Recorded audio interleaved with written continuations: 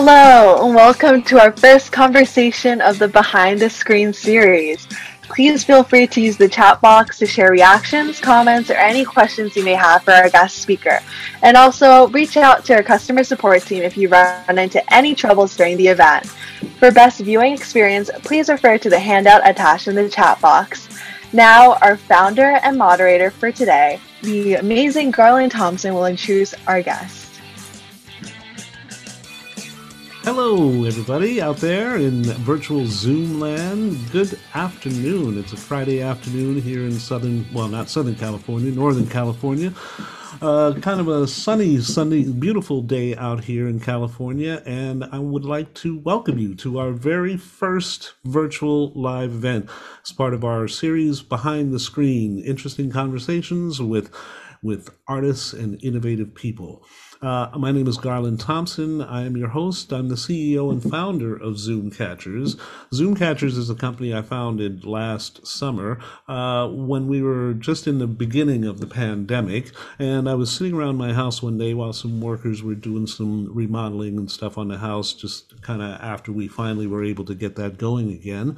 And I began to think about all the Zoom meetings that I'd been on and this thing called Zoom fatigue and all of that. And I began to just think about how it is that Zoom fatigue comes about. And I think it comes about by all the little glitches and things that happen. People unmuting or not muting their microphone, talking, you see them talking, but you don't hear them or anything like that. So I thought there's got to be a better way. And coming from theater, our approach, of course, when you do a play, when you produce a play, you have a cast and you have a crew. You have your actors and you have your technicians. Why? Because actors cannot run the lights while they are trying to give you this incredible soliloquy or scene that they're playing. By the same token, technicians and designers, they are not actors, they're not performers. Their work is done through the technology, through lighting. So either both needs the other. So I thought, why not take that approach towards running Zooms? And so I created this company. I got the idea, Zoomcatchers, just sort of popped into my head, one of those epiphany-like moments, and kind of based on the wordplay with dream catchers. So I thought, wow, we are kind of catching dreams, but we're catching Zooms, Zoom dreams. So that's what we're here to do. So, and one of the things we thought we'd like to do is, of course, we all know how divided the nation has been, both pre-election and post-election. You know, we all watched an insurrection happen in the Capitol. We watched an inauguration. We have a new administration and all of that. So it's all been kind of crazy. So we felt here at Zoomcatchers that it's up to folks like us, everybody really, to sort of help smooth things out and help deal with all that chaos. So we thought one way that we could contribute was to sit down and have conversations with interesting and innovative people who are not letting things like a pandemic stop them. So that's why we're here today with Behind the Screen, presented to you by Zoomcatchers. It's a real pleasure. Our guest today is the amazing, the wonderful, the fantastic, I can't come up with enough words to describe how cool she is, Kathryn Cross. Kathryn, we're going to find out about her. She is a dear friend of ours. She works with us. She's also our special advisor here at Zoomcatchers, but we'll talk more about that later. Let's go ahead and bring Kathryn in and say hello to Kathryn. Kathryn. Hi. Come on in. Let's let you in. There you are. How you doing, Kathryn? Good, thanks. How are you? I'm good, thank you. You look lovely today. Thank you. I think you're ready for a photo shoot, actually. Yes, camera ready. So for our audience out there, Kathryn, I'll just run down a couple quick things and we'll get into it a little more. You're a number of things, not the least of which is an entrepreneur, and that's how I first met you in your entrepreneurial work with the company you founded called Bridge Strategy, a consulting company. You're also a model, a professional model, and you are also a podcaster. So yes. There's a few different things you're doing there. Let's start to unpack that. Why don't you tell us about your current occupation? Yeah, so I am full-time working as a product designer as well. So I'm working at a company called Publicis Sapient. It's a tech consultancy. And there we help our clients redesign user interfaces and reimagine the experience of their product. So my official title is an experience designer. So that can entail anything from their in-person experience to the online product experience. So I do that. And then after I finish the workday full time, then I work on my other projects that you mentioned. Hmm. Tell us a little bit about that, because I think I've heard the term experiencification. Maybe I'm just making that up, but I think I've heard that before. But in the sense of people are much more interested these days, it seems like, in experiences. Experiences become a much more important thing than it seems in the past. Is that true? Yeah, I definitely think so, especially as Silicon Valley has seen a growth in different technologies.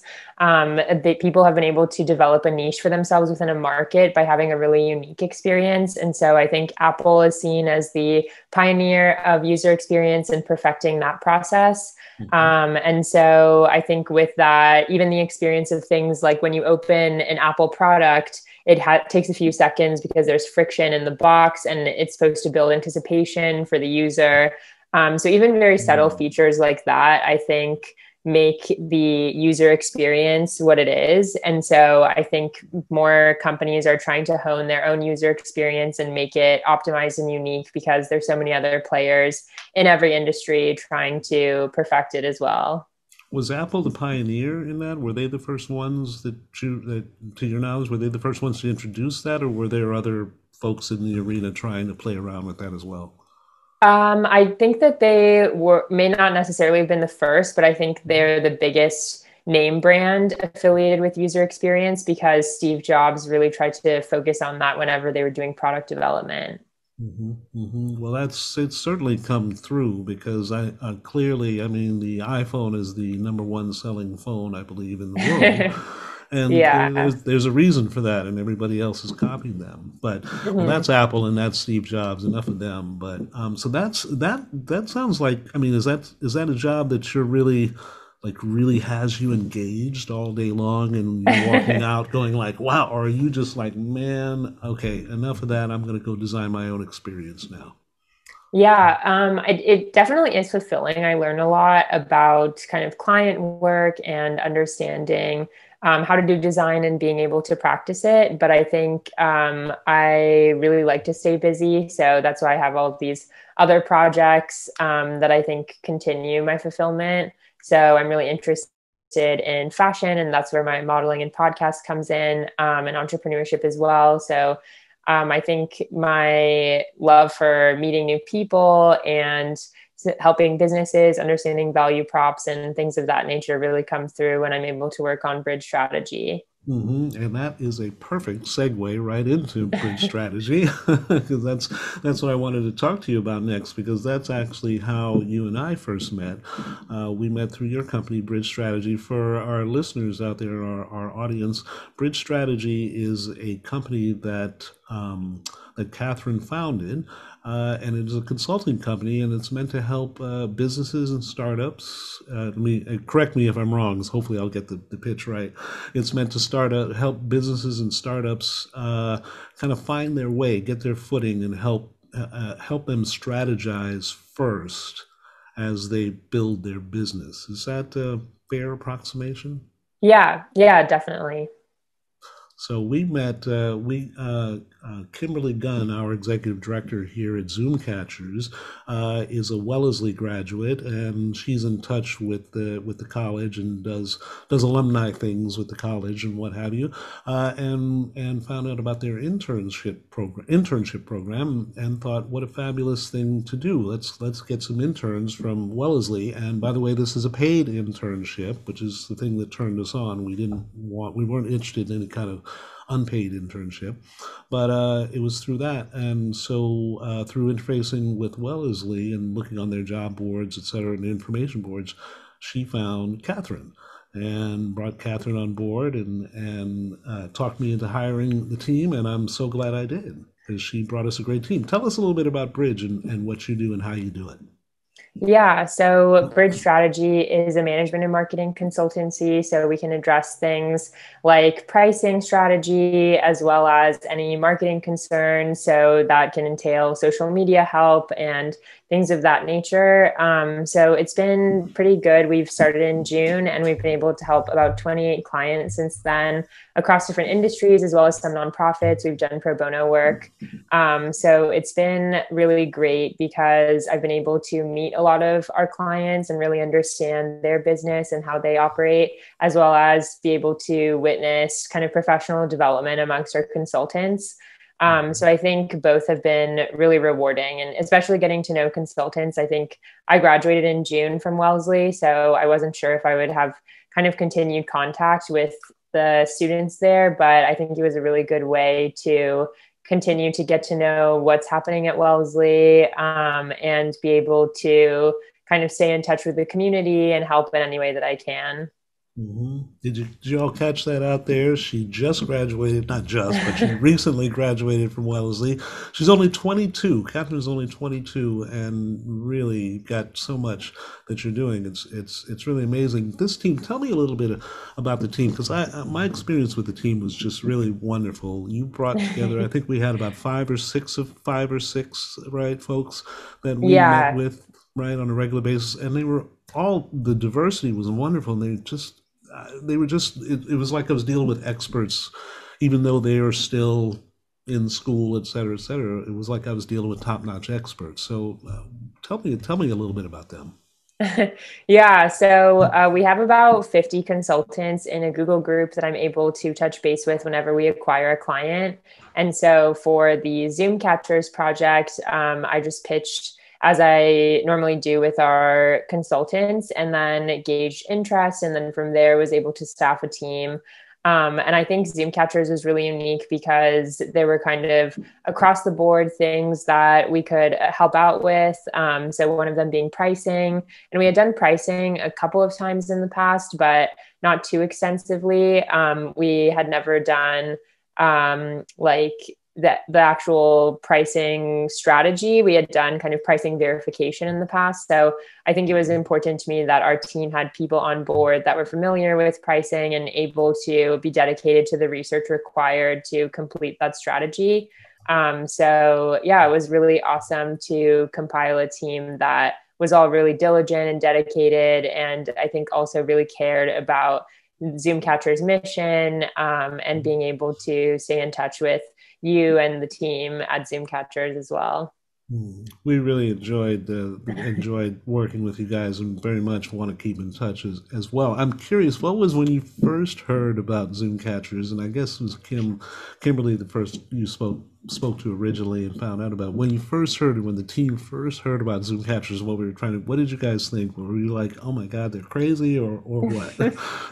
No, definitely not. I think people that have made businesses that are in tune with what's happening in the world in terms of the pandemic are really quite scrappy for doing so, because even though things really started ramping up with the pandemic last March, I think I mean, it takes time to develop a business and to also have the gumption to execute a business idea. So I really admire anyone that was really reactionary and then proactive in addressing the new issues that were arising as a result of the pandemic. It's a funny thing, because now that I hear you say it, you put it that way, I do think, wow, I guess that really was kind of a crazy thing. I mean, we're in the middle of a pandemic, and you want to start a business? It's like it's something Yeah. that's never existed in an area that you're still getting familiar with yourself and what have you. I Hmm. mean, it just, when you say it out loud like that, it seems a little crazy. But it did feel like an epiphany, when I did it. And it was literally one of those things, Kathryn, when I first thought of it, I was like, I thought of it, the name popped into my head, Zoom Catchers, and immediately I thought, let me get the website, let me get the web domain name. So I got that, and then the next day I was like, oh my God, I got to file a business, because if I have a website and somebody else comes up with the name and steals it and what have you, then I'm done. So I got so, but it was like that. It was like that. I Yeah. just knew like that, and out came the card, and there we go.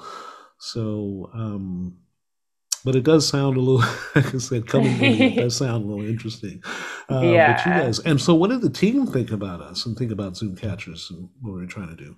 Yeah, I think they felt similarly. I mean, I wouldn't want to staff a team unless they were really passionate about the mission too.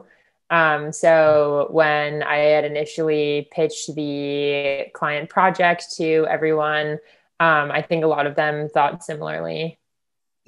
Now, tell us, if you would, tell us just briefly a little bit about some of the folks in your team, because you've got quite a diverse team, and I think it really speaks to you as a business owner yourself, and as a manager, and as someone who can bring together people from diverse backgrounds with all sorts of different skill sets to do something like this, to focus. So, can you tell us a little bit about that?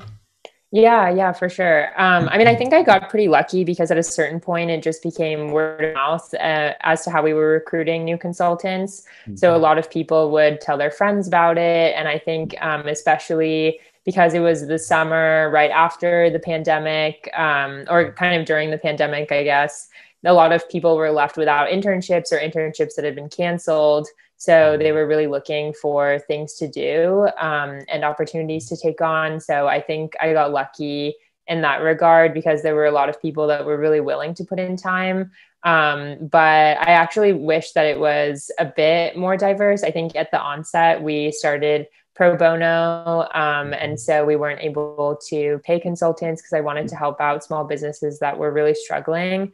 Mhm. But then it had me thinking about kind of the ramifications of unpaid work. And I think there's a certain barrier to diversity when there's unpaid work involved, just because I think it limits kind of low income people from participating. And there's a lot of intersectional implications with that as well.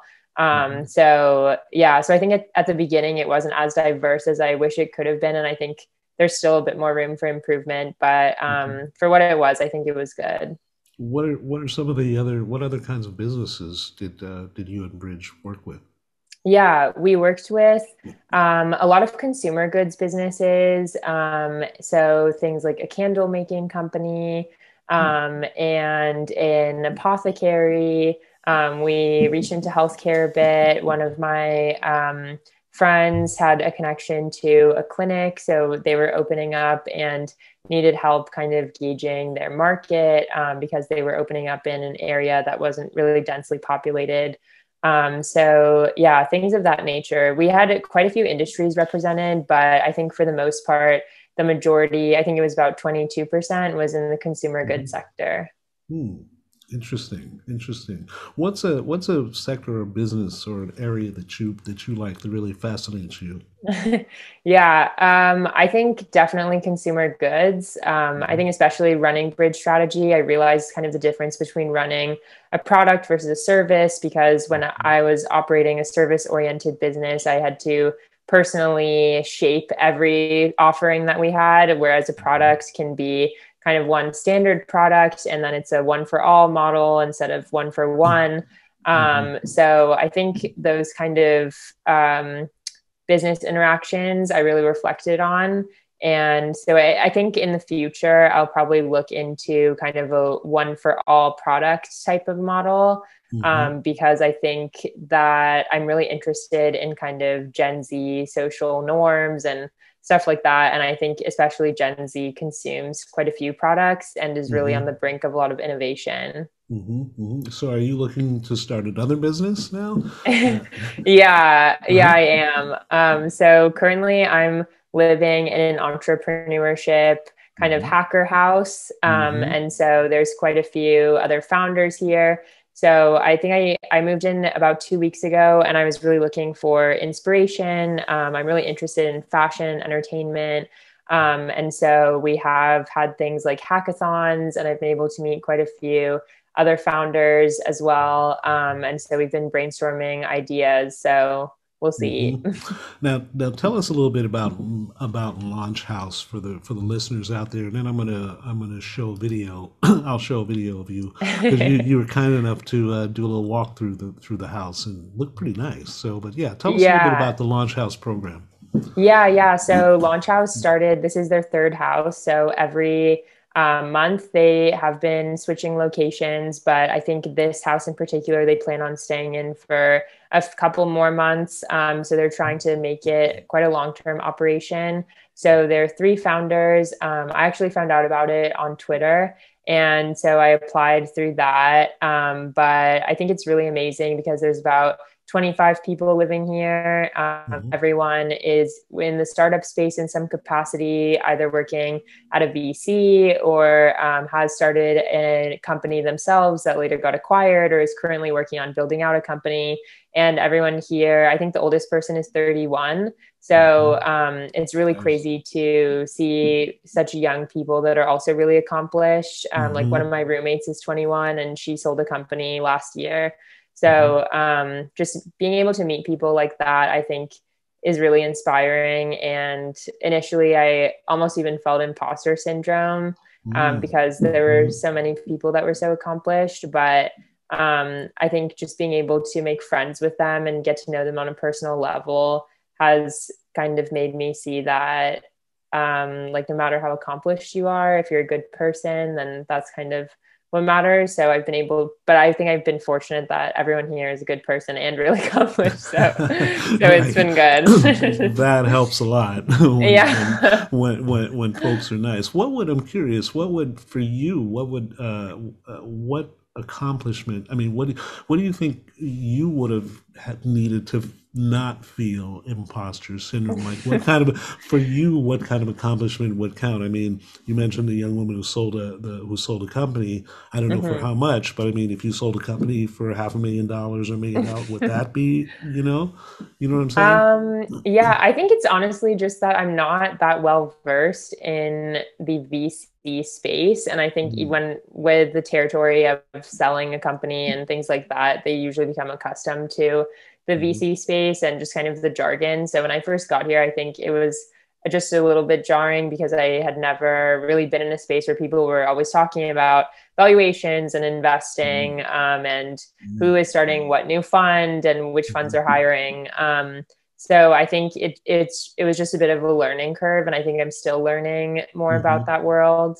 So I think if I was just a bit more well-versed in that space, I may have felt a little bit better, but I'm glad I'm here to learn. Now you've been there about 2 weeks, and the program is how long? It's a month? Is that it? Yeah, so it's supposed to be 4 weeks. So I came a week late and then I stayed for 3 weeks. Or I plan on staying for 3 weeks, but there's a couple of people that are extending their stay longer than they had initially planned. So I don't know. I could potentially do that. I think that's interesting. Yeah, the environment's really inspiring, so I might. How does for folks listening, how does one get involved with Launch House? Where would you find out about that? And is it strictly for people, say, younger people, folks in their 30s or younger, or is this open to anybody? Yeah, I think it's open to anyone. Their website is launchhouse.co. So you can apply through the website and then they interview people. But I think there aren't any restrictions. I think I asked once I got here what kind of things they look for in the interview. And they said the main piece of criteria that they have is that they try to think about if the person they're speaking with and interviewing is in the top 10% of whatever they're doing.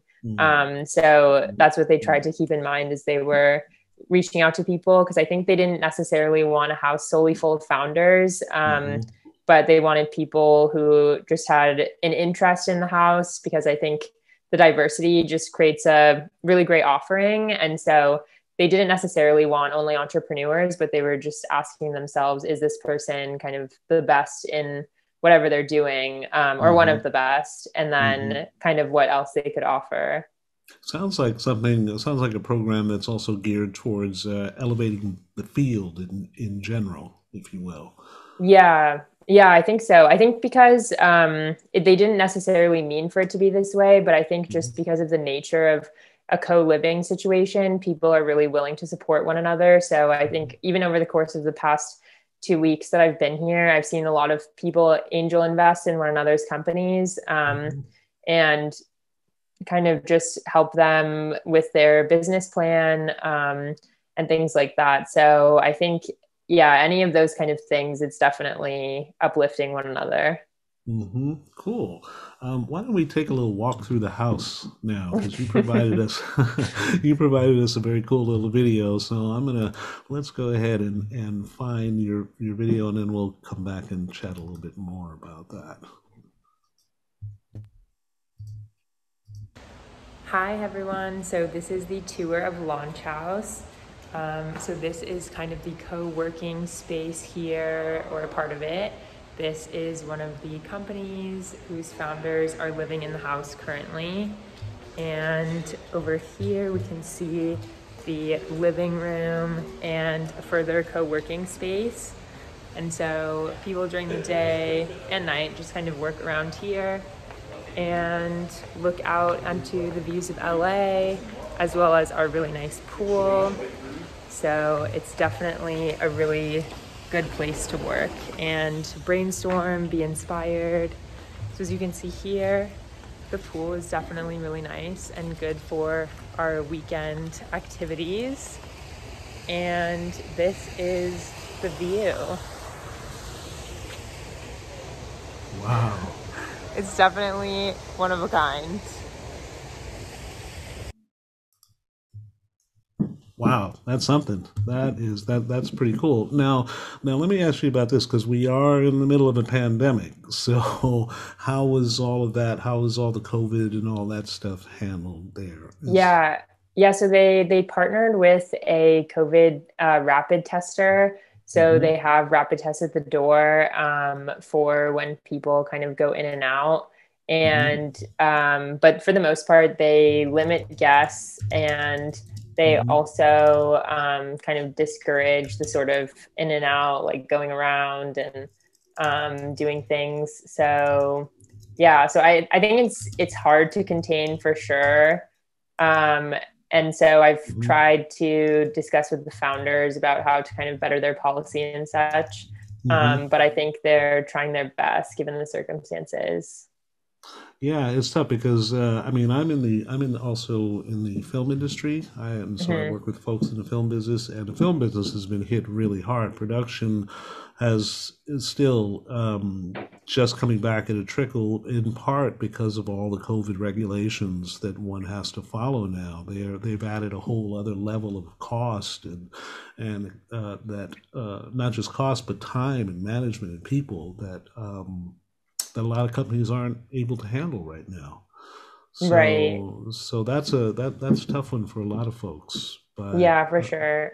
Yeah, so they try to regulate it. So everyone in the house gets tested at the end of each week. So there's at least some sort of consistent check-in. But I think it definitely is difficult given that there's so many people. But I actually got vaccinated yesterday, and I'm the fifth person in the house to get vaccinated. So I was just about to ask. Yeah, I was just about to ask if you guys had access to vaccinations yet. So yeah. I do, because normally I live with my brother who has cerebral palsy and my grandpa who has dementia. So I'm registered as an IHSS worker and able to get it through that.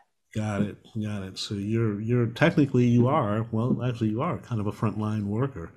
Yeah, yeah. Because you're dealing with your family. I definitely understand that. I'm a caregiver for my 93-year-old aunt, so I understand the things that you have to do to keep your loved ones safe. Right. So that's really beautiful too. I did not know that. That's really beautiful that you take care of your family like that. Yeah, well, we have my mom in the house, and then we have another caretaker too, because it's quite a bit. My brother can't walk or talk, so he requires especially a lot of care. But yeah, my mom is pretty busy, so my nanny and I kind of do what we can. Sure. Yeah, it's tough. No, you have to have help. It's very few families can handle this on their own. Yeah, So for sure. that's really wonderful that you have hope. What is before we leave Launch House? I'm just curious. What does a typical day at a Launch House look like for you? Yeah. So I usually get up at around 7 or 8 because my team works out of New York City. So they're gracious enough about my hours where I don't have to start at 9 a.m. EST because that's 6 here. But sometimes but typically I wake up at 7 or 8 and then check emails and hop on a few calls for my work. And then I go downstairs into the co-living space that you saw in that video. And a lot of other people are on calls and just kind of, working through the day. And then my day usually ends at 4 or 5 with my product design job. And then after that, I kind of work on either bridge strategy or something affiliated with my podcast or modeling, any of my sort of side hustles. And then there's usually, I would say maybe like once every 3 days, there's an activity in Launch House. Like they have a speaker or they have a hackathon going or someone kind of giving a lecture over Zoom or things like that. So we're able to listen to that and learn there. And then at night, there's usually games. A lot of people play Catan. And then I myself Twitch stream. So I play chess and I'll stream that. Yeah. Oh, I think you're muted.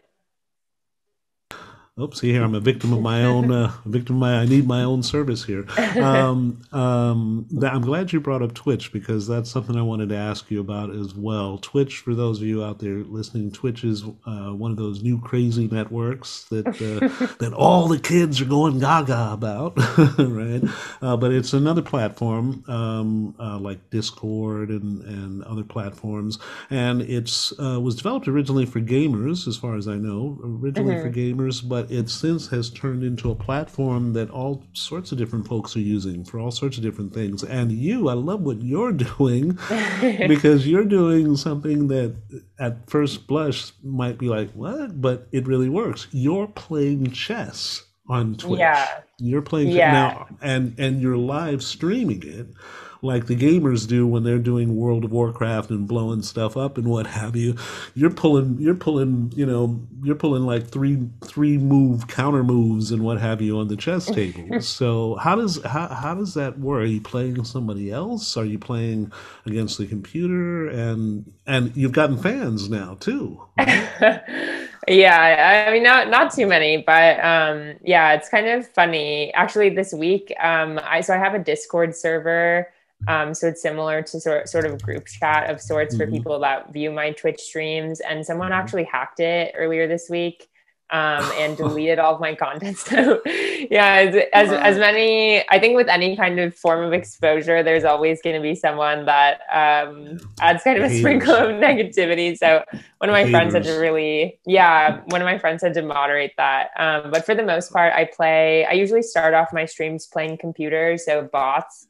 Online, but then as people view my content, they'll pitch in the chat and then challenge me.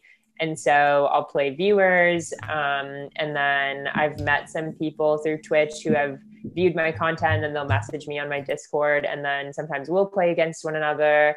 Or I've also played with my friends. I've played with some people in Launch House. So it's really across the board, but I try to stay pretty consistent with chess because I find that I get the best engagement when I play that game.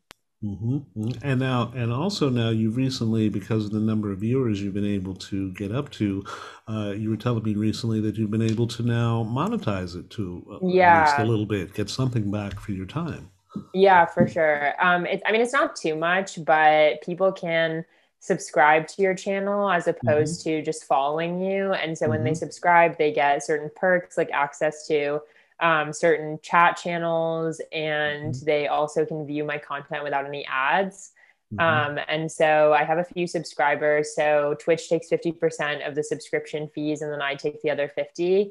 And then I also have a lot of streamers have donation buttons. So for things like new equipment or things like that, if viewers feel like funding it, then they can PayPal. So I've gotten a bit from that too. Have you? I was watching one of your streams, and it was funny because you were you were talking about your computer, how old Oh your yeah. computer is, and have you got any donations to help you get you a new computer? Yeah, I got most recently I got £6 from this girl who's based in the UK. So that was kind Uh, of funny that's because cool. she was saying she was so happy when she got her new computer recently, so she wanted to help out with mine. But yeah, it's just hard because to Twitch stream, it requires quite a hefty piece of software and equipment. Mm-hmm. And the only Hmm. thing I have that supports that is my laptop from high school, which is a PC. So it's like Yeah. super, super old, and the C button doesn't work. So it's hard to type chess. um, so it's a bit of a problem, but I mean, it does the job. So I'm just working with it. I love it. I can see somebody on the other end going, Hess? What is it? Hess? I don't get it. What is Hess? Yeah, yeah, I have to copy and paste it manually every time I type a C. But you get it done, and that's all that really counts. Is that you so Hmm. and but you know that does illustrate something in that you don't have to have the latest computer equipment to do this. You literally can be Yeah. using an older computer and still be able to make stuff happen.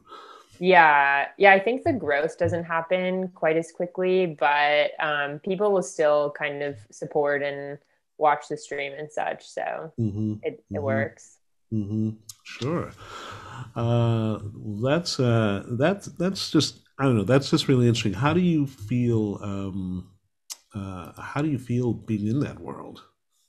Yeah, it's definitely different because I think a lot of people who game, well, the top Twitch streamers spend their entire days gaming. Like they'll stream for about 8 hours. Hmm. And I find that my streams go most successfully when they surpass an hour, but I usually Hmm. only have enough time to stream for an hour. But I've done Hmm. it like 2 to 3 hour streams, and that's what performs the best. So I think the gamer Hmm. community is interesting because they usually only game, and that's their main sort of hobby. And it's sort of different because they're really tech savvy, and usually prefer to game as opposed to socialize. Like I've had a lot of viewers ask me if I need help with certain things, or they'll give me a chess lesson, or something like that. And then I'll like mention that they can co-stream with me and be on my stream. But a lot of them have turned it down because they say that they're like really shy and camera shy, and would prefer not to. They just like to view content because I think it allows them to still feel the sense of a social life without kind of the pressure of being in social situations. So it is quite different. But people are really supportive as a result, I think, because they really look to streamers for the socialization and a social outlet. Do you feel like in the pandemic too that that it's become even more important, or that people are reaching out to things like that more? Yeah, definitely, because I think they're able to just have touch with people. I think I saw a tweet yesterday from a partner, or I think he's a principal at a VC, but he was Hmm. saying that he's seen quite a bit of an uptick and growth in specifically apps that are geared towards serendipitous meetings between Gen Mm. Zers. Hmm. And I think it's especially because of the pandemic, but also but because Gen Z is so used to social media and the network effect of different apps. Hmm. So I think anything that it involves serendipitous meetings and will do successfully. And so I think with Twitch, people are able to just see suggested videos and then comment. And I think similarly, Clubhouse, the new Hmm. app, it's similar too. And I mean, they were able to reach a $1 billion valuation really soon after their launch. So Hmm. I think it goes to show how successful those kind of serendipitous connections Hmm. that are facilitated can be. Yeah, absolutely. I've recently joined Clubhouse a couple of weeks ago. A Yeah, I friend of followed mine. you. Yeah, you did. Thank you. I appreciate that. And literally within a week of my being on, the friend of mine who invited me, he called up and said, "Hey, do you want to do a room? Let's do a room, and Hmm. let's do a room about stuff." And he and I both noticed that there was nothing for playwrights, let alone black playwrights, which both of Mm-hmm. us are, and I operate in the black theater world and have for a long time. So it's very interesting that among the subjects, lots of subjects being discussed and lots of rooms being set up, but like virtually there was like nothing just for playwriting. So we decided to start the room Black Writers Talk Playwriting. And as a matter of fact, I'll be probably joining that conversation because we're on Fridays at 4 too, but I'll be joining that afterwards. But I found it really, really exciting, really fascinating. And because it's audio only too, you don't have the pressure of the video and having to look good because a lot of people have that. But really, we had some really engaging conversations, and people are coming in, and all sorts of really accomplished people are coming into it. Mm-hmm. Mm-hmm. Yeah, in Launch House, people are on Clubhouse all the time because Mhm. I think right now it's the fastest way to network. And Yes. so, and the discovery is also really crazy because if you're followed by one person who's leading a 5,000 person room, then you're bumped to the top of the feed and then everyone can click on your profile. Hmm. So yeah, people are big on Clubhouse here. Yeah, I'm really noticing. Yeah, I'm noticing that. I've noticed that there's a lot of entrepreneurship, a lot of businesses, a lot of. I was in one Hmm. room, being that I've got a startup too, so I was in one of those rooms, and I watched. I literally listened to a young lady come on and do her pitch, and literally one of the investors right there said, "I'm in for 65K. Yeah. DM me, and we'll work out the details." And I was like, "What? Yeah. What?" It was like that. But folks I've seen, like Mark Cuban has been on there. Yeah, Hmm. Mark Andreessen has been on there. Hmm. Tiffany Haddish has a room, and she Yeah. pops on a lot. So it's really interesting because you can actually get to interact with these folks that you might not ever in a million years be able to, right? Right. So Yeah. that's really awesome. Yeah, I was very happy to see you on Clubhouse to see you follow me. Thank you. Yeah. Of course. Clubhouse, Google Clubhouse, you guys out there. It's something you have to be invited to, and it's only for iPhone users at the moment, although there's a huge demand from the Android community. So I'm sure we'll be seeing it pop up there too. But if you got an Hmm. iPhone, check it out. It's really cool, super easy to use too, and just really fun, really fun. Yeah. A lot of crazy stuff going on there, boy. I heard the paranormal groups were saying some very interesting things. But in any case, so I'm glad. So you're on Clubhouse. So you Clubhouse, you do Twitch. Are there any other networks, any other social stuff that you do? I mean, besides the obvious Facebook or whatever. I mean, I have a YouTube channel, and so I post Hmm. vlogs there, but Hmm. yeah, that's pretty much it, I would say. I Hmm. pretty much use my YouTube as a diary of sorts, and especially during the pandemic, I started it during my first week home. So I think it's Hmm. been good to kind of keep up with my growth, I guess, throughout the Mm. pandemic. Mm-hmm. Absolutely. Now we have to talk. I got to get. We're coming up and we're getting close on time here. But before, and I wanted to see if anybody had any questions. So if anybody has a question out there you'd like to ask, please feel free. You can put it in the chat, or you can raise your hand, and we'll bring you on. But I wanted to ask about your modeling, your fashion modeling. And your statement piece, and this bleeds into your podcast because your podcast deals with fashion. It's called a statement piece, right? Hmm. So Yeah. what does that mean? What is a statement piece? What's your podcast about? And what's this with you and modeling and fashion? Yeah, so my podcast, we focus on fashion and pop culture with a business and social justice lens. Hmm. And so we try to cover topics and have guests on that fulfill at least two of those four categories. Hmm. So that's been really great because I've been able to meet quite a few people that are really accomplished. And I think I used to feel ashamed about the fact that I have so many different interests because I think a lot of people I know that I admire, they usually have like one thing that they're focusing on. Hmm. And I always felt like I was kind of scattered, but I think a lot of people that I've met in the fashion world, they usually do have many projects going on. So I Hmm. think it's kind of helped me find a bit of a community. And then as for my modeling, I have been modeling since I was 15 because I grew up in LA. So I think in LA there's just so much proximity to entertainment and the industry and such that there's always kind of different people approaching you in a Target and being like, oh, you should model, or that happened to a lot of my friends. So yeah, so I started then.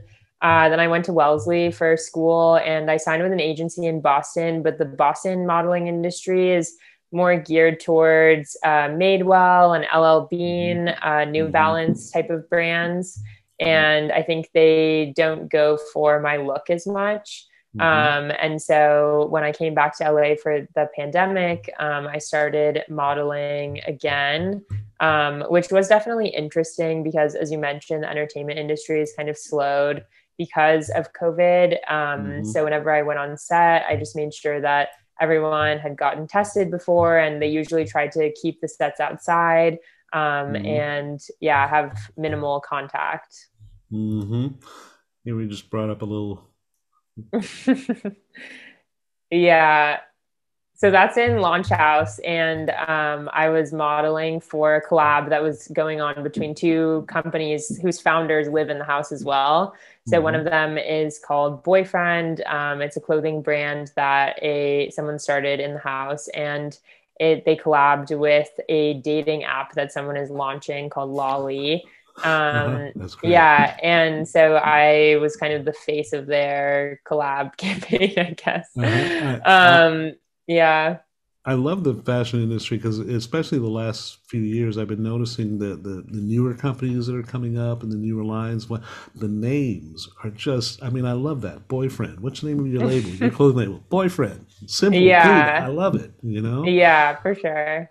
That's really cool. So that's really interesting to see how, the lives, how your work and everything is intersecting in there. What was it originally? Like, was there like one aha moment about fashion, like when you were 12 years old or 11 years old, where you were like, that's it, I want to do that? Was there one of those moments for you, or was it just something you sort of rolled into in high school as you were kind of finding yourself? Yeah, I think I just sort of rolled into it. I think I was in a society at Wellesley called Phi Sig, and Julie's in it too.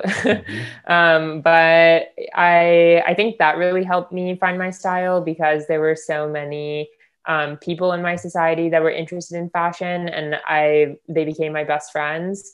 And now one of them is my co-host, and we were presidents of the society together. And so I think that, like, especially those kind of friendships really shaped the way that I think about fashion. And I think I never really considered it as something that I could pursue professionally, because I think the Asian mindset to like education and such is that you should abide by like getting higher education and pursuing science and things like that.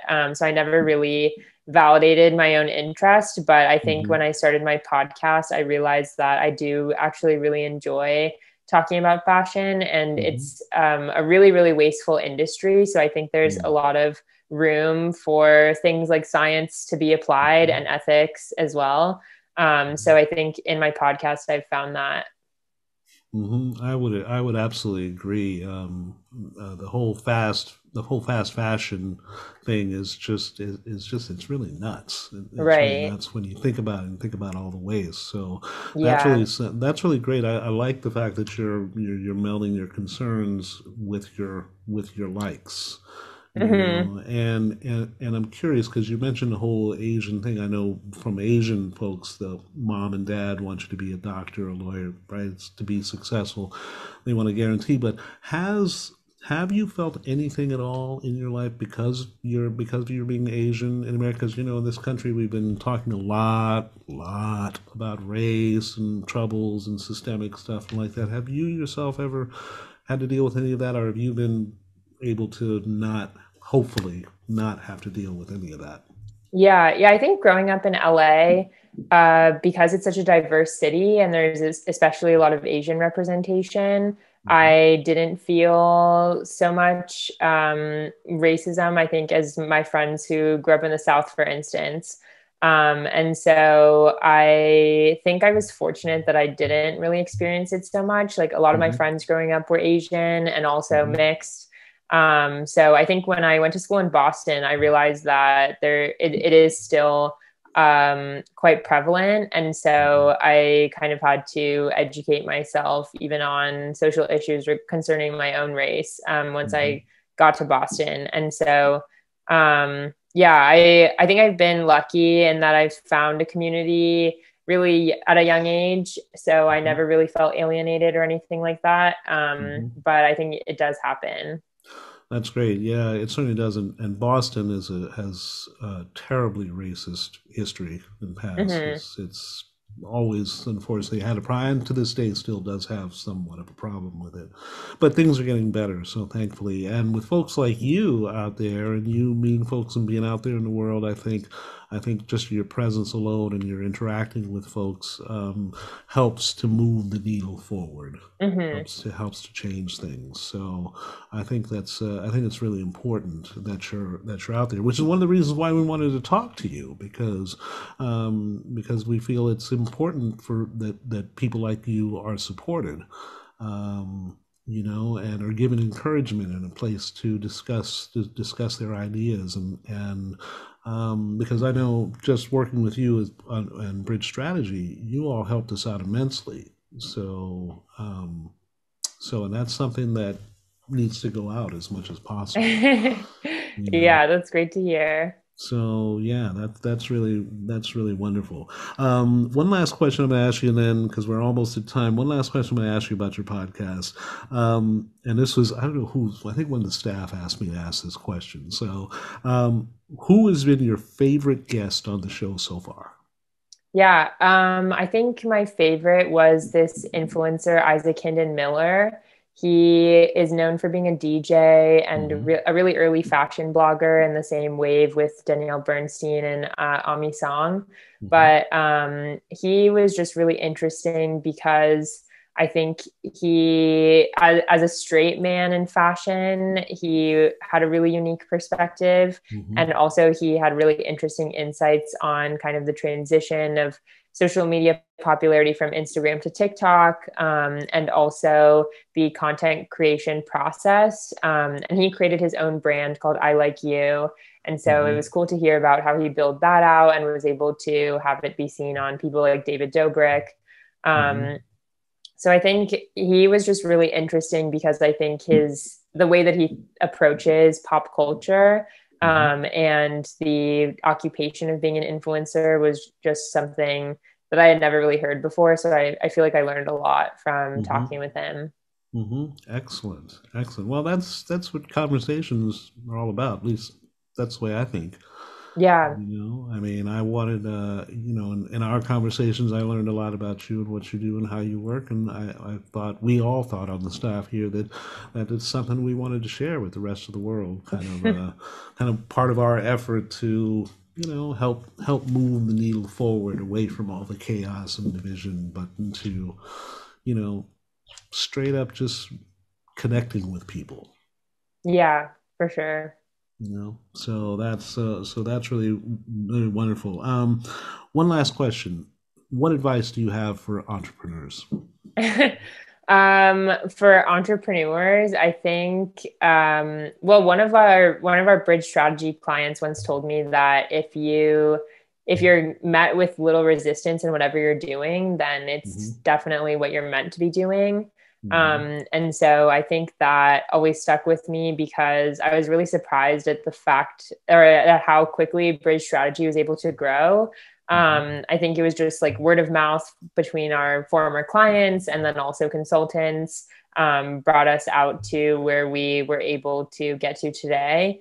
And I was just really shocked because about a month and a half into operating Bridge Strategy, I stopped my own outreach because there were almost too many people to manage. And so I was just really surprised that was the case. So she said that if I was met with such little resistance, then I should definitely keep doing it. And she said that she felt the same way about her own business and things like that. Like she runs a candle company and it was featured in Vogue. And those kind of opportunities she didn't even seek out. So she was saying whenever she sees that kind of serendipity happen frequently, then she knows that she's in the right place.